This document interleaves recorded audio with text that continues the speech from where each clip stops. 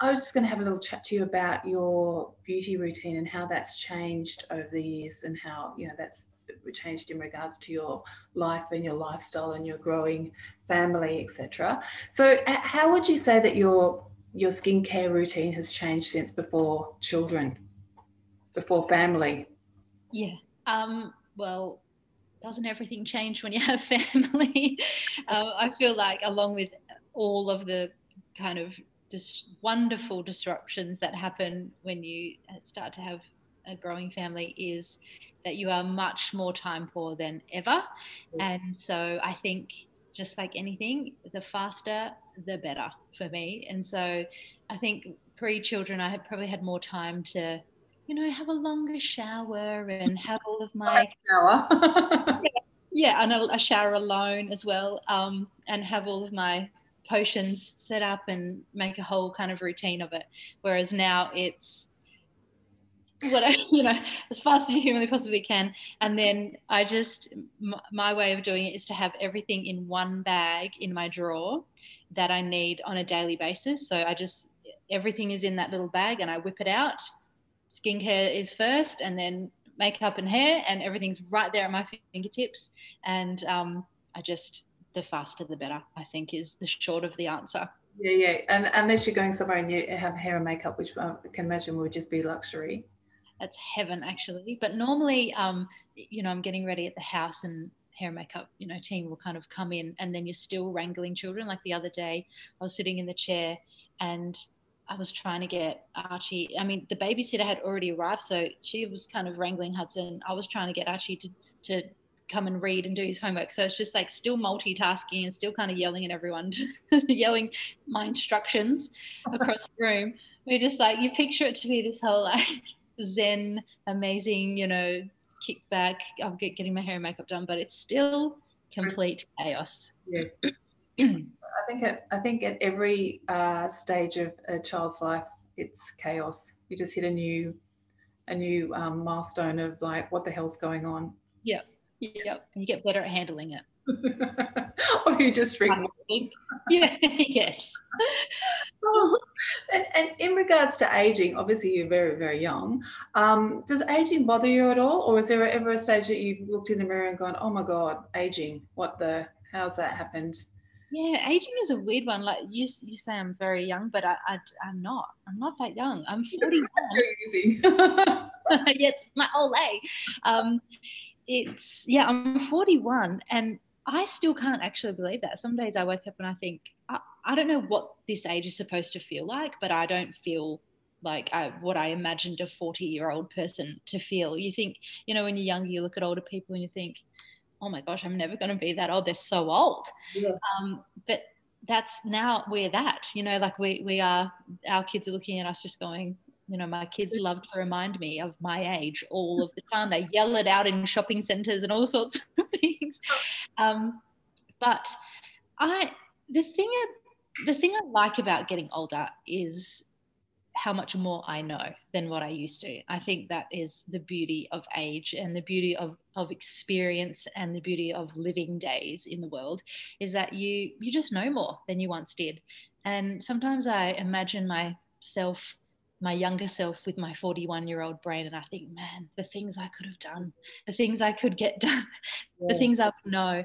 But you don't know until you know it. And so the only way is through time and through living and through experience. And so I actually really enjoy that about aging, and I welcome that. I really do, because being young is hard these days. It's different. It's hard. It's so different, to how we grew up. So I appreciate the era that I was a teenager and in my 20s, and I look back and I definitely could have done things differently, but I'm proud of the decisions that I made. So I feel pretty good about aging, and I'm excited for the future. I just feel like it's just getting started. I feel like it's just ramping up. Yeah. And so I don't feel like it's slowing down. I don't feel like age is something that holds me back or puts a pause on anything. I'm just gone for it. Just living my best life. So do you think now you wear less makeup than what you did when you were younger? Like, have you completely well, obviously time-wise, you don't have as long to, stand in the bathroom. But do you think just a look-wise, do you look at past photos of yourself and you go, oh my God, what was I thinking with all that, makeup on? Did you ever, was there ever a point like that? I think I have the opposite effect. I think I wear more makeup now. I think because I know how to do it better than I did. Like when I was younger, I sort of didn't really know what I was doing, and so I didn't really attempt too much makeup. And I have quite small eyes. I have like fat eyelids, as I like to call them, or a hooded eyelid. Is the technical term, I think, but they're chubby. I've got chubby eyelids, always have. And so that makes my eyes quite small. And when I look back on photos of my younger self, I'm like, I literally have no eyes, none. I just have really smiley, small eyes. And I wish I knew how to do my eyeshadow and liner and pump up my lashes back then, so that I had a bit more of a face. So yeah, I would say it's the opposite for me. Like this morning I got up and I put my full face on because I knew I had 100 things on today. So I enjoy that process. And I was one child down here to Swimming Carnival really early this morning, so I had one child to wrangle, so I did have extra time this morning to do that. But in saying that, I am very kind of routined and structured in my makeup. So it's just the same thing every time pretty much. And then if it's an event, obviously I'll call in the team to give me the thing. But for the most part, I don't mind a face. But then on the flip side, it's like if I'm going to cricket at 8 a.m. on a Saturday morning, there is zero effort. There's maybe a swipe of mascara and a bit of paw cream, but fresh face. Yeah. Are there days that you go out and it's just like, you just go all natural? Oh yeah, absolutely. Maybe like a tiny bit of, BB cream or something to sort of give that, illusion that I've put myself together.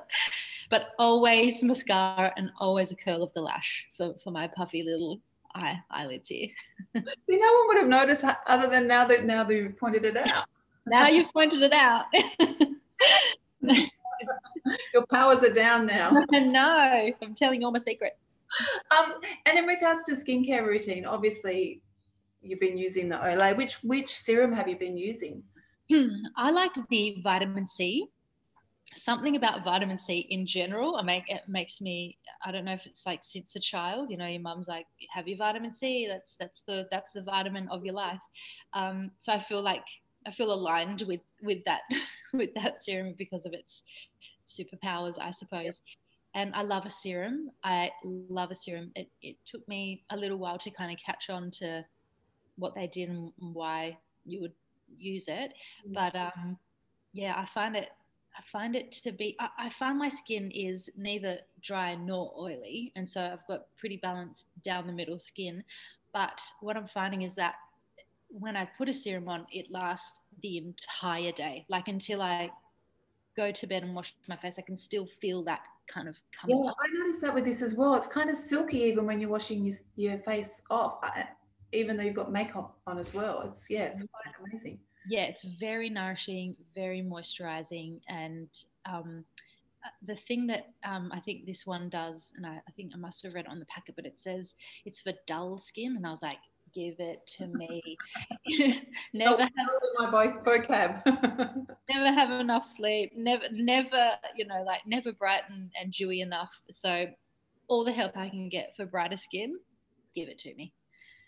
Isn't that amazing? Because you think celebrity, once you're a celebrity, you don't have these, normal problems, but it's like, it's quite the opposite. Because I can imagine that you have so much pressure on you to look good, and so much pressure when you're doing events that you are using a lot of makeup. So almost you're putting your skin through more than just a non-celeb, one might say. Yeah, I know. I still can't think of myself as a celebrity. It seems so foreign to me. I really don't. I think because I'm so in the trenches of normal life. I'm so such a hands-on parent and mother, and doing all of the pickups, drop-offs, running around school, after school, this, that, homework, all the rest of it. I'm just like every other mum out there doing all of that. But yes, I do sometimes feel, you know, if I'm in the line at Kmart and someone will come up to me and they'll be like, oh, I made your roast, you know, that you posted on Instagram. Or, you know, a lot of times people will be buying something from Olay and that, like, from the supermarket or whatever, and they're like, I you know, you said to buy it. I'm buying it. And then in those moments, I'm like, oh gosh, what do I look like? What am I wearing? What's my, like, in those moments where you remember that, oh, people might know who I am, or they might recognize me, or I am a public person, especially if I'm walking about with Guy. Yeah. It's just like, yeah, those are the times that I'm reminded, oh yeah, that that is happening. But I am trolley full wrangling children down aisles in those moments as well. So I feel like this juxtaposition of a world where I'm just doing my normal everyday thing, just like every other, you know, parent out there. But then, but I think that's the beauty of it. I think that's why, I don't know, why people follow along with me and want to jump on board, because they see themselves in me. And Yeah.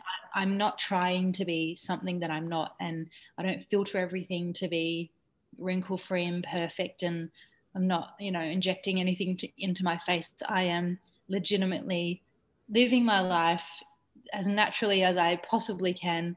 And I'm just like a normal gal. Yeah. Your community seems very, very lovely. I mean, just obviously, you know, just reading comments, but they seem very supportive and very lovely, and that's all credit to you. I think from what you've just said, that you are so open and you are, you know, engaging, and you are kind of showing, you know, that you do get stressed, and you are, you know, there from start to finish of your day mothering. So I think that's quite amazing. In regards to your cooking, like, you're cooking quite a lot. At the moment, do you also think think to yourself about nourishing your skin from within as well? Is that something that you take on board, you know, in the whole beauty process, or is it just purely? No, I think it's all one big functioning system. I truly do. I think one without the other kind of falls over. I don't think you should rely heavily on any one thing to make it all, you know, great. And absolutely what goes into your body comes out of your skin. It's just a fact of life, I think.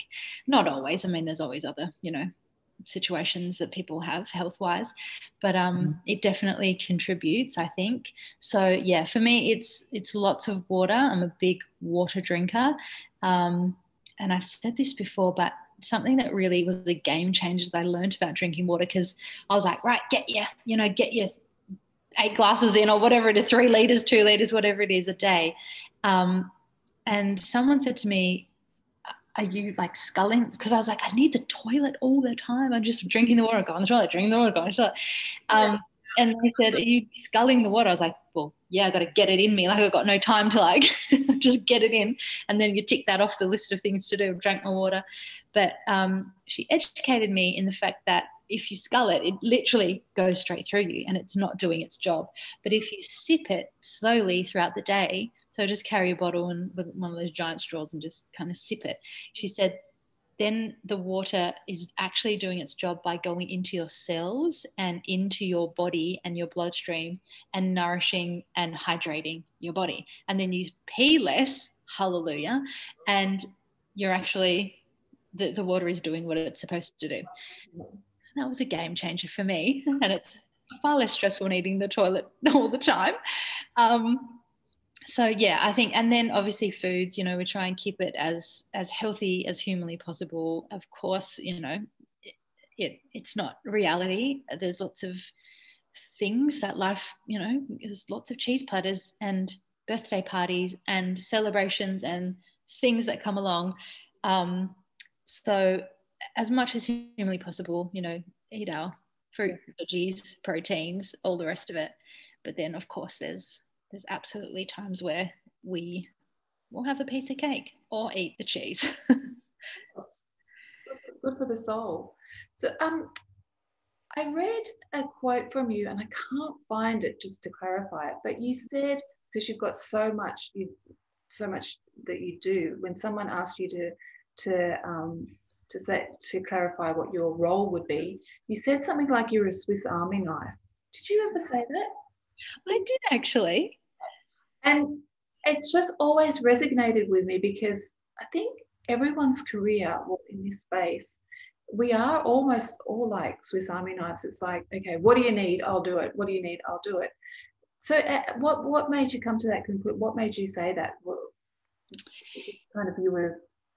I think maybe somebody said that to me. That I think they, in a very fleeting passing way, they were like, "Oh, you're like a Swiss Army knife." You can kind of, and I was like, yes, that is actually. There's two things that have happened to me like that have been said: Swiss Army knife, and somebody said, "You're the engine room of this family," and I was like, yes. And I feel like, there's kind of person in the family that's just keeping everyone's, little boats going along.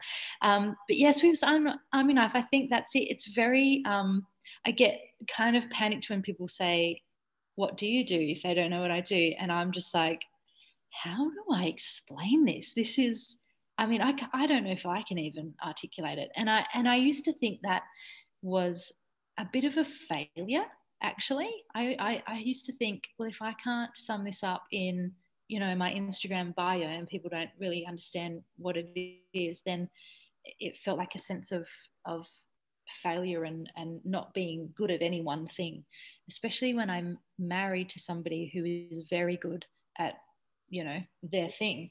And not to compare, because, I'll never be that, but I guess I've just been looking around at other people thinking, well, if I don't have one thing that I do, then I'm not good at anything. But I don't think that's the truth at all, because in order to do what we do, you have to be good at a lot of things. Absolutely. And it's the nature of the business, and it's the nature of the beast. And I actually love that. I love learning new things, and I love seeing what's coming up trend wise and going with, what the internet is doing, and talking to my community, and just wrote a book. Like, what? I never in a billion years. How did you do that? I don't know. I'm just going to the bathroom. It was, and that was over COVID that I did that. It sideswipes me. And so things like that, where you're just like, you know what? I'm just going to give it a go. I'm just going to put my hand up and see where this lands. And if it fails, it fails. If it goes, it goes. I always think about it as like, you just throw everything at the wall and see what sticks. Yeah. And then what sticks, go for that. Amazing. So what's your next project now that you finished your book? I can't breathe.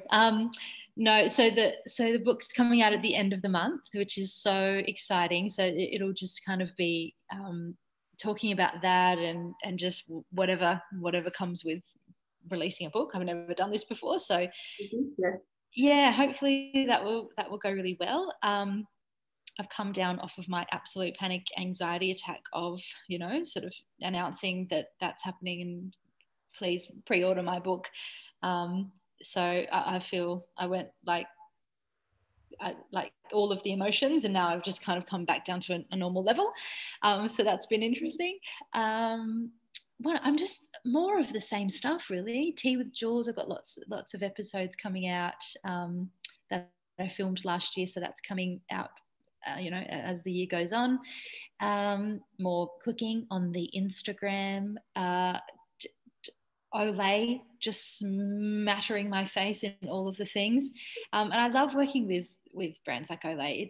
It's such a household name, like my mum used to use Olay, we're using it now. It's so accessible, it's so affordable, it's for every skin type. No matter what you need, you can get something from the brand. And I love aligning with things that I truly believe in and truly use, of course, in my own life, because I feel like I can share so much more authentically and talk to my community. As you said, the kindest community. I'm just so lucky and blessed to have such support from people, and it's so amazing when, you know, when I'm talking about, okay, here's with the vitamin C serum, and they're like, right, we're on it, we're going to use it, and it's beautiful. It's amazing to see. So just more of all of the things, more of the Swiss Army knifing. A few more attachments.